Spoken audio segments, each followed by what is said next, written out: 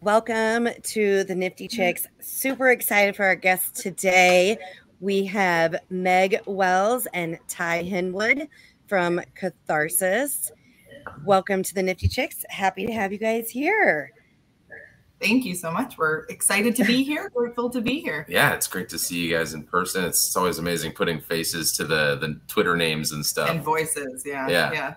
Right. Well, so we did actually meet very briefly at NFTNYC when I was picking up my lovely Catharsis gear, which I don't have with me now because I'm traveling and I didn't want to bring all that with me for, 2 months on the road. But I love my necklaces. And so I think it's a little bit of an interesting story how I found out about you guys. And it's always funny to me when I'm in certain industries, how small they are and how, we talk a lot about community. And the reason that I heard about you guys is because of the Fame Ladies Squad, and you guys did a collab with them. And I was listening to From the Blockchain and heard your guys' interview and, went and checked you out and then found out about the collab and that if you bought this NFT, then you could in exchange redeem it for a piece of jewelry. So tell me, I guess, just tell us a little bit about how that came about. And I know that's just one part of Catharsis and what you guys are doing. And we're going to talk about all those things. Yeah, so Fame Ladies Squad was definitely like one of the most incredible collaborations that we've done in the last year of being in the NFT space. But basically, we came up with this concept to kind of, as you mentioned, incorporate a physical product with a digital asset. So we actually started as a physical accessory brand in 2018. That was the market that we were in, the niche that we had. And we're here in Toronto, and COVID basically shut us down. We were in a couple retail locations. We were doing pop-ups all over the city. And obviously nobody wanted to touch anything or anybody when COVID started. So trying on rings and accessories, just basically no more. So we discovered NFTs, we discovered the whole space, fell in love with it, and basically started doing collaborations with projects in the space where Ty, who is a lovely artist and graphic designer, 3D animation, taught himself how to use everything. It's incredible. Would create an NFT artwork that was redeemable for a physical piece that we designed and manufactured in collaboration with, the owners and founders of these different projects. So Fame Ladies Squad was one of the first that we collaborated with. And they were honestly, can I say they were our favorite? No. I can't say that. I think you can. I think you can because they're one of my favorites. Most fun to work with. They are, yeah. Oh, good. They were lovely for every step of the process. Yeah. That's such an interesting story for you to have taken kind of what seemed like doom and gloom, right? COVID happened. All your stores were not getting, obviously, the traction you wanted. And you turned it into like something fascinating. And so one of the questions I always ask people, because for Minty Cell and myself, it's a complicated story of how we actually got into NFTs, how we got to that point where we understood what an NFT was. Like, talk to us about so you're in COVID, you've got, your store, it's already working, but now you've got a shift. Like, how did you even come about the idea of NFTs and then be able to absorb it and understand what an NFT is to then, utilize that for another part 2 business? Yeah. So COVID was bad. We're here in Ontario, where they actually didn't just shut stuff. Like, they put us in a lockdown for over a year at least, where people, retail was closed. You couldn't go out. You couldn't go shopping. And so that put a huge strain on us initially, because that was our revenue stream. Mostly was physical. We were building at Guerrilla. We don't have, the budget of a giant company yet. We were bootstrapping it. And, you know, so it forced us to try and compete online with e-commerce sales, and we just couldn't, because there's no way you can compete with the larger brands selling stuff, you know, with the ad spend. So it kind of put us in a sorry guys. Oh, you're good. I was trying to hold on. Let's pause 1 second because I just screwed that up. I wanted to show the NFT. Jenna, do you want to ask that question again, just so I can have a clear cut? Because I didn't want that. The music, because you could hear the music, right? No. Oh, couldn't hear the music. No. Oh, you couldn't. Oh, okay. So it's just the video then. Yeah. Do you want me to start?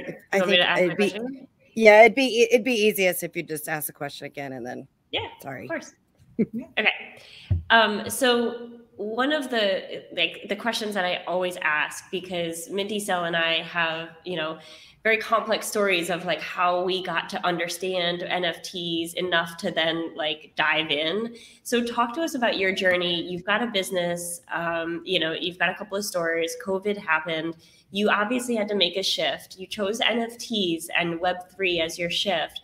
But like, talk to us about like how you learned about NFTs, what an NFT is, what the like your journey into that space, which is such a complicated space.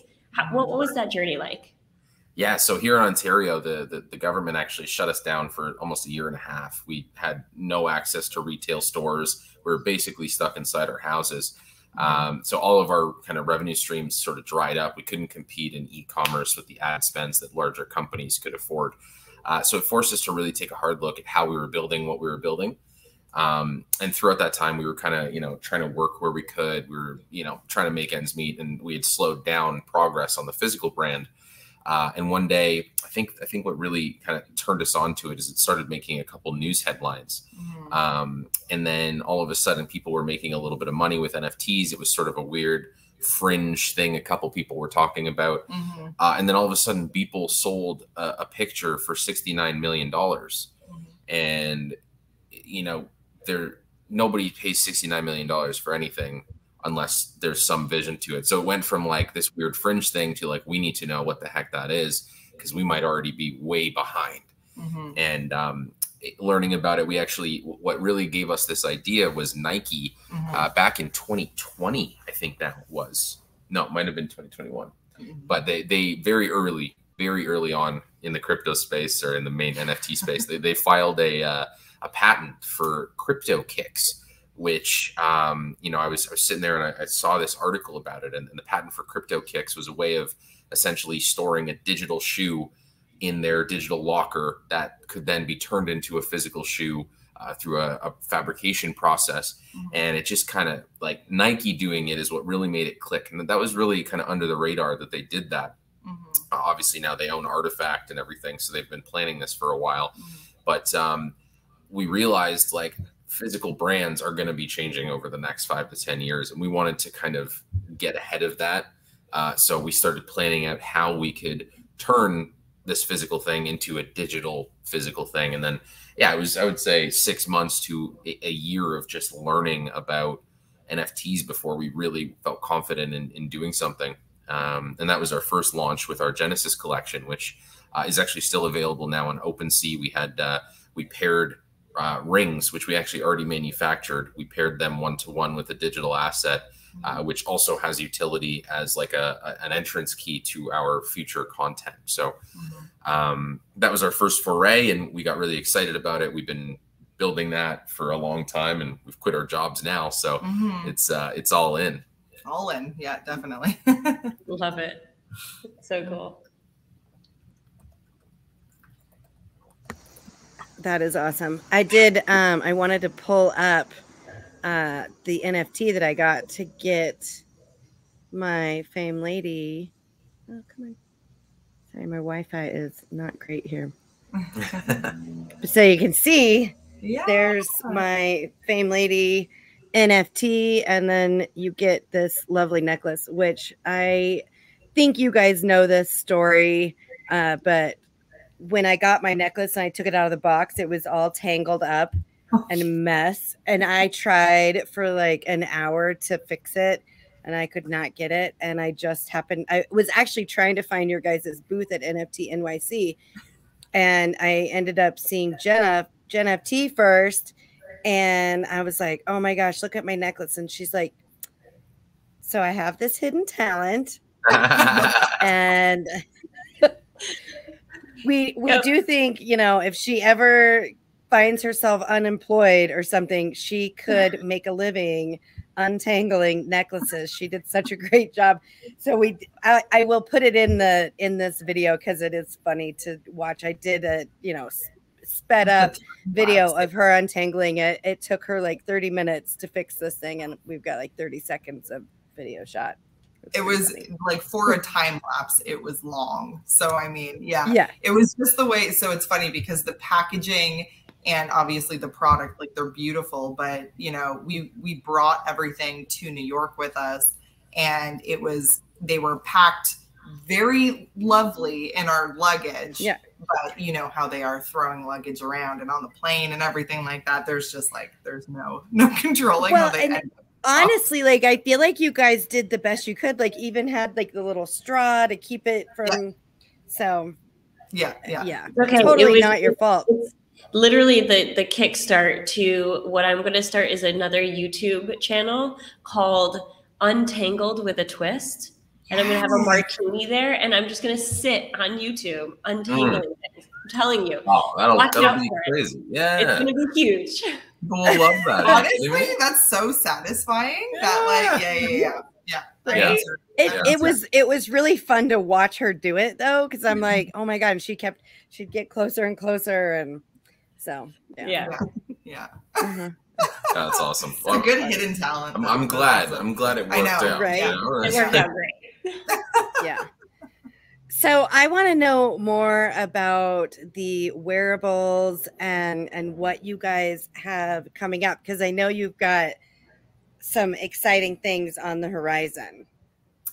Yeah, we definitely, so for wearables, I mean, like we've been talking about the Fame Lady Squad collaboration that we did. We've done 4 other collaborations with projects in the space where we created custom wearables for the community and did the same kind of concept where we paired them one-to-one with an NFT artwork that Ty put together. We also, he's so good. It's amazing. So basically, like, I'm in charge of all of the manufacturing in the back end of the project, and then so I deal with the Web 2 side, and then he deals with like the Web 3 side of everything, which is a good balance for us. So we've done the collaborations, we've created these different wearables. We've done a couple almost like wholesale or like white label deals as well, because we came from this space. We understand the procedure of getting these things manufactured. We have connections. We've built out like a manufacturing pipeline. So we're able to kind of create this product, for anybody basically that is in this space that wants it. And then we actually collaborated with NFTNYC as well, where we created a smartwear pendant, which was a stainless steel pendant that had a NFC chip in the base of it. So basically any modern smartphone has the capability to read these chips. So we had them linked to a free NFT. And then basically these chips were reprogrammable, so you can send them to any website, portfolio, like geolocation, and basically use this pendant as like a walking business card pretty much. So that's kind of a start of like our smartwear line that we're going to be doing. We want to be incorporating NFC technology into a lot of different products that we offer in the future. We started off with these pendants as like a proof of concept, and they were super well received at the conference, and they've been selling consistently since, which is amazing. And these were like pretty simplistic, like the NFCs, like I said, just literally link to a website. There's no security. There's no like authentic. Can I speak? It's not like a wallet or anything. It's exactly. Just, it's a simple, pretty simple chip, but it's super versatile, which makes it really exciting. And we can do so much with it. And on top of that, we're going to be implementing AR in our upcoming smartwear line as well. So we're super excited about that. We got some cool partnerships for it, and that kind of leads us into our Duplicant collection, which is our upcoming big drop. We're super excited about. That's super exciting. And so do you think you'll ever go back to like retail? Yeah, actually, that's part of our like vision for the brand entirely. So these duplicants that we're kind of speaking about, we're kind of building a Web3 business with this avatar collection that we're going to be dropping, and we can get into that in a little bit as well. But we're also like at the same time building out this Web2 presence where everything is getting manufactured as well. And we are going to be selling these pieces IRL, e-commerce style, and kind of keeping them separate, but that they feed into each other.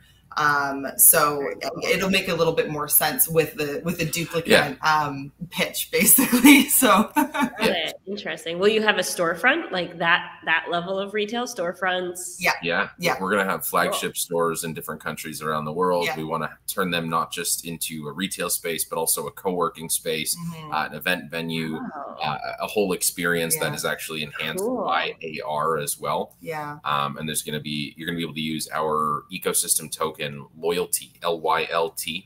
It's a ERC token, and you'll be able to actually spend that within our awesome co-working. We call them the compounds, the Catharsis compounds, but that's pretty alpha. We're a little ways out from that.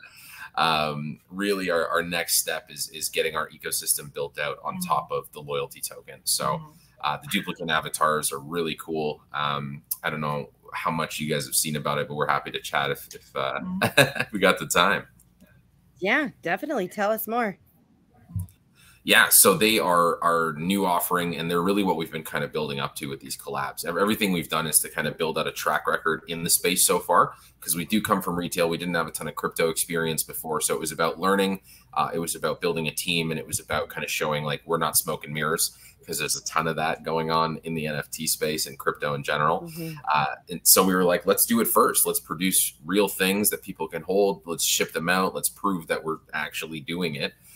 And then we'll drop something with a whole bunch of really cool utility and innovative features, and people will know we're actually going to follow through.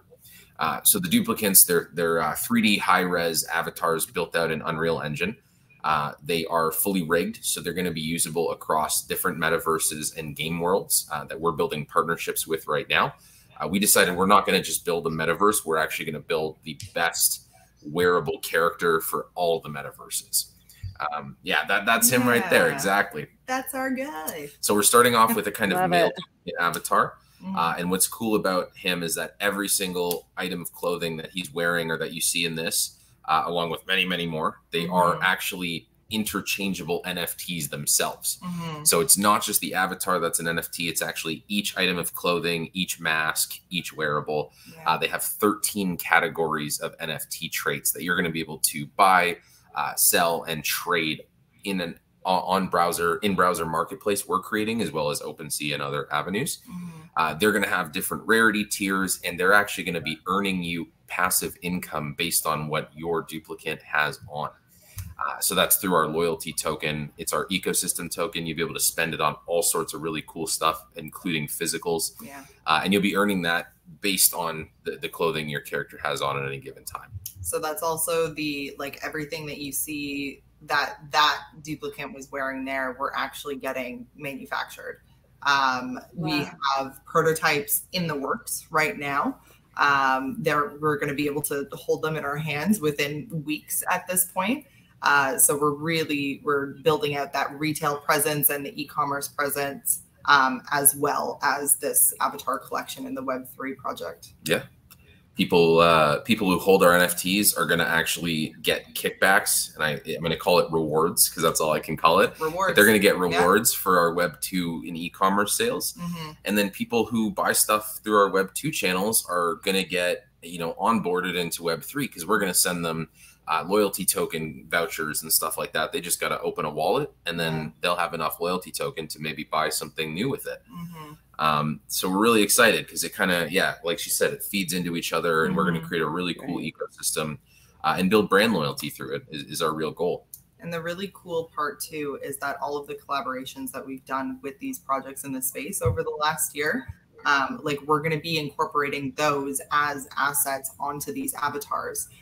So basically everybody that owns a Catharsis X Fame Lady pendant, they're going to be able to have that dropped onto their avatar. and there's going to be perks kind of embedded into these pieces as well. So whether, you know, From the Blockchain podcast maybe is hosting like a live recording.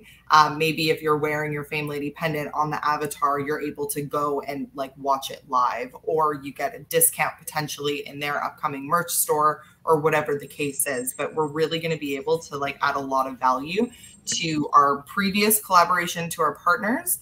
And we're going to be able to collaborate with so many more people in the future too.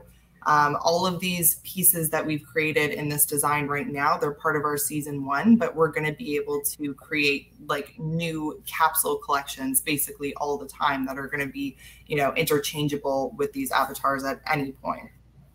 Wow. I mean, that is so amazing. I have it on my screen as well. I'm like seeing this guy move and all these like various elements of clothing and accessories. It's just so cool. I don't know how you guys have I mean, you guys have such a vision. I have to say, like most people think, you know, I find that most people think in like a 2 to 3 year kind of time frame. You guys are thinking like 10, 15, 20 years out. Like this could change, totally change like the whole fashion industry. I feel like that's our goal. We want to disrupt it. We think the fashion industry is stale. We think that, you know, right now if you check out our info deck, it's funny. That's one of the first things. Our mission right now is to redefine the dynamic between brands and their brand loyal consumers. Because it's such a skewed relationship. You know, the brand gets not only your money, your loyalty, the clout that comes from you, you know, lifting them up in everybody's eyes, but also free marketing because you wear their stuff all the time. So we believe in the next 5 to 10 years that once blockchain and Web3 becomes more widely accessible, people are going to get smarter about what they put on, because you're going to be able to get rewarded for wearing certain things over others. And we're going to be some of the first to do that. And that's what we're really trying to build out with this is making sure that our, you know, the people who are with us, who represent us, they actually get rewarded for doing so. That's going to be super, super epic. And one thing I will mention is that Meg, there's something about you that is like super close to me. You're afraid of butterflies? I am. Butterflies and moths. Oh my God. I'm terrified of butterflies. I have the biggest butterfly fear I've ever seen. Like I feel like we are one. I feel so heard right now. I feel so heard. We were just over the weekend at my parents' place because my brother got engaged. It was a whole family meeting. Anyways, and I got made fun of a lot based on this fear of mine. And I'm just like, you know what? This tiny little moth flew near her and she like jumped up and was karate chopping it. We were actually in a meeting too, which was hilarious. We were in a meeting and I was like, ah! Yes, that's me. That's me. I told everyone, like, if anyone wants to actually kill me off, bring me to a butterfly farm. I will crouch into a little ball and hyperventilate and literally die. Oh my mom was just like, there's the Butterfly Conservatory. Like, it's in Niagara Falls, which is like a town down. Yeah, it's beautiful. It's beautiful over there, but there's a Butterfly Conservatory. And she's like, oh, we should go face your fears. I'm like, Mom. Turn her into Batman. That's a death trap. That's like, literally a death trap. No. How dare you? How dare you? Oh my gosh. This is amazing. Yeah, so funny. That's the first person who's ever related with her on Honestly. that. So thank you. Same. Actually, I will. Fun fact: Nicole Kidman. My understanding is that Nicole Kidman has a fear of butterflies. So it is the three of us. Do you feel validated? I absolutely feel validated. She feels validated. Yes. Thank you. I'm right there with you, Meg. I really needed that. It's the best alpha for that. It's my only fear in life. I would rather be in a room full of 10 wasps than one butterfly. No problem. Right? Same. Yeah, no problem. Oh my goodness. Yeah. Okay. Well, absolutely. You know, and my mom, I keep talking about my mother, but anyways, she was just like, the monarch butterflies are going extinct now. I think they're endangered or something like that. Coming after you. I'm not saying I want it to happen, but I'm just like, do I though? I might want it to happen. Just saying. I'm devastated right now. Like an endangered species. Horrible. They're beautiful. They're like, I don't trust them. There's something about them. I don't trust them. Their beautiful wings or their harmless nature. Why are they so light? Right. They're awful. Why are they so light? No, they're the drunk drivers of the sky. They like have no direction. Yeah, it's wow. No. Yeah. Oh my God. All right. I'm with Ty on this. Yeah. Jenna, I'm not sure we're gonna be friends on this one. That's rough. Fine. I gotta deal with one of them over here. The two of you just like running away from butterflies and stuff. I don't think. I don't know how present they are where you are, but I feel like we get off pretty good here. They're not, maybe because they're endangered. I don't know. We're in the middle of the city. We live in the middle of the city. Oh, you're good. You're good. Yeah, no, there's quite a few butterflies here. It is terrifying. Yeah. I'm so sorry. Thank you. Thank you. Oh my goodness. Maybe that takes Puerto Rico off the list then. We were planning on Yeah, it's brutal. Yeah. It's fearful, very fearful. Yeah. Anyways, yeah, that's hilarious though. I love it. Too funny.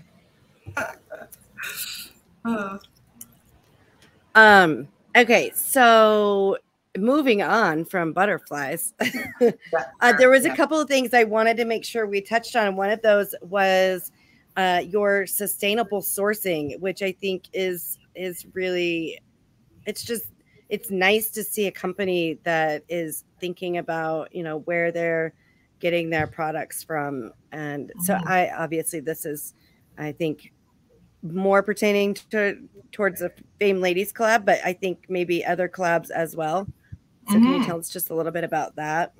Yeah, absolutely. So we have always, you know, tried to make a point of sourcing the most like ethical and sustainably sourced products and materials to use with our lines. So we're lucky enough to be partnered with a company in Bali, Indonesia, that work with all of our precious metals. So the Fame Lady Squad collaboration, we worked with 925 silver and 18 karat gold. So they source all the metals on the island, and they actually hire 80% women, which is fantastic because in Indonesia, still kind of part of the culture, women aren't able to make an income for themselves. So they basically hire women in like this freelance kind of role. So they're not actually, you know, part of the company, but they're able to earn a living for themselves, which is absolutely incredible. So it's 80% women run and operated, which is amazing. Everything is from the island. And I mean, they pay everybody a living wage. They have been the best people to work with. And you can really tell that they put like love and care into everything they do. All of the Fame Lady pieces were handmade. We had videos they were sending us all the time of the people, you know, creating everything from scratch. It was really, really incredible to see. And then they also, they offer a lot of charitable donations based on their products. So they're partnered with a food bank in Indonesia and a dog rescue as well, which is pretty cool. So we were, more than happy to be partnered with them. And we love them. That's awesome.